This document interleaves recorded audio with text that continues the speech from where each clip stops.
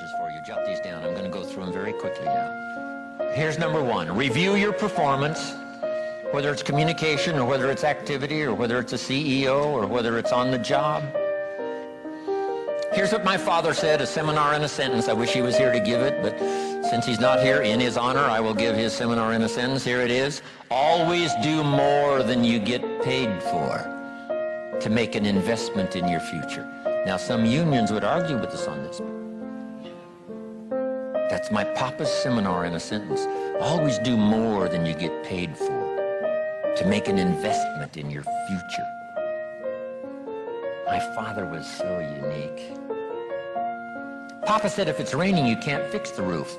If it isn't raining, it doesn't need to be fixed.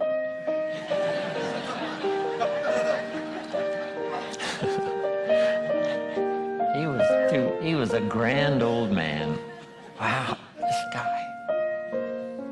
So review your performance, your language with your children. Just go over that and say, have I been too harsh and too strong, too stubborn?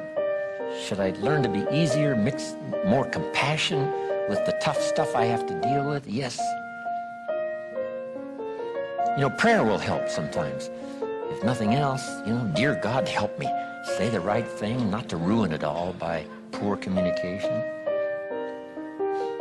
Here's the next on my list.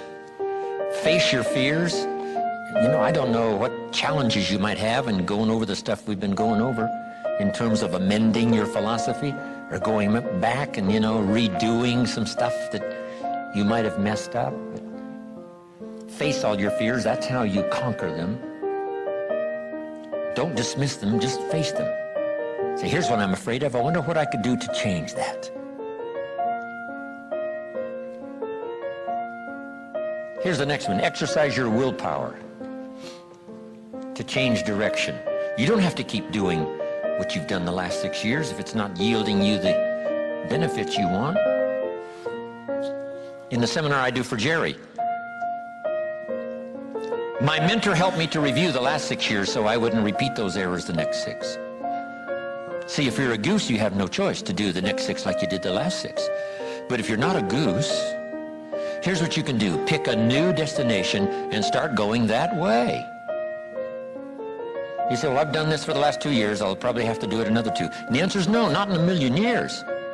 Now, you can change one little degree at a time, or if you want to, you can revolutionize the whole thing.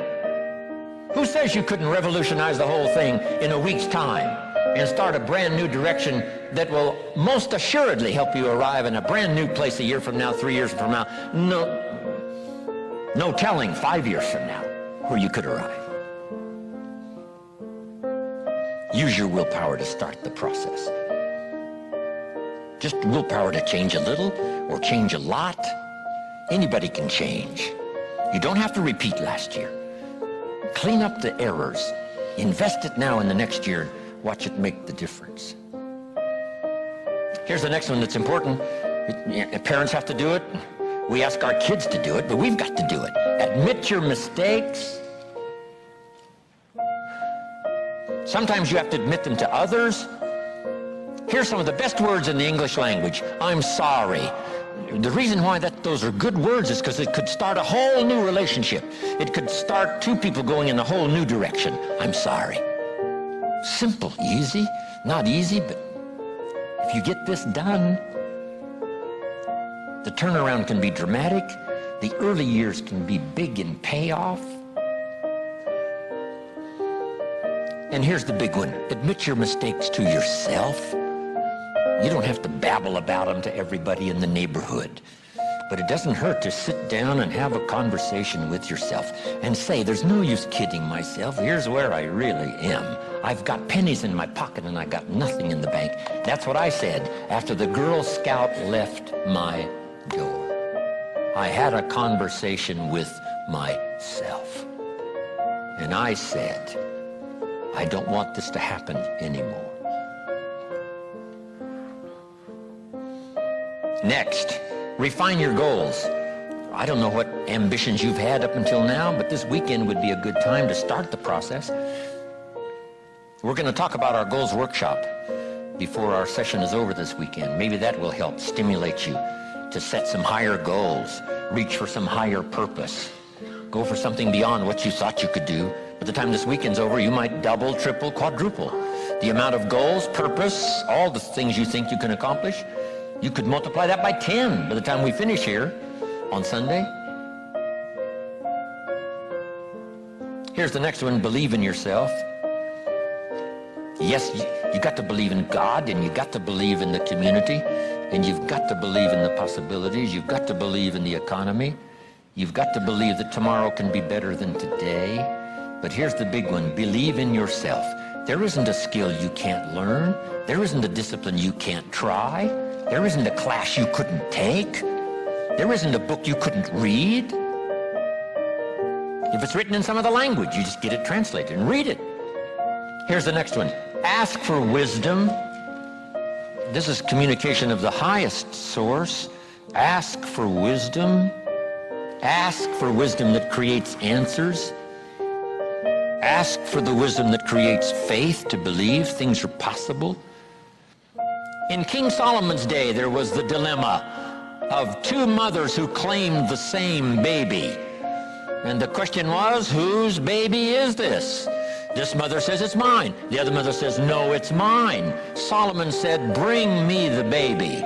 They brought him the baby, and he raised the sword. He said, I'm going to cut this baby in half and give one half to this mother and one half to this mother. And as he raised his sword, sobbingly, the real mother said, no, no, no, don't cut the baby in half. Give it to her, who was not the real mother. Solomon says, now I know who's the real mother. See, that is so wise. And the moment was such drama. But Solomon, the wisest of the wise, knew what to do to settle the deal. Ask for wisdom to deal with the challenges of today and tomorrow, to deal with the challenges your family brings you. Don't wish it was easier, wish you were better. Here's the next one, conserve your time. I must learn to do this. How much time have I got left? Not an unlimited supply. How many of these weekends can I do? Not 1,000, just a few, maybe a handful. Sometimes we get faked out.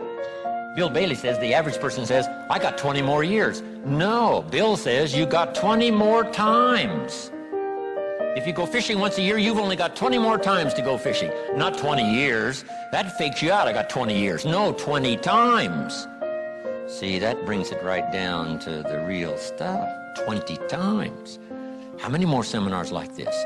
Not 1,000, a few, just a few. So would I mumble and stumble? Would I give you less than my best when I've only got a few more to give? And the answer is no, of course not. If you're a person of some dignity and quality, you wouldn't let that happen.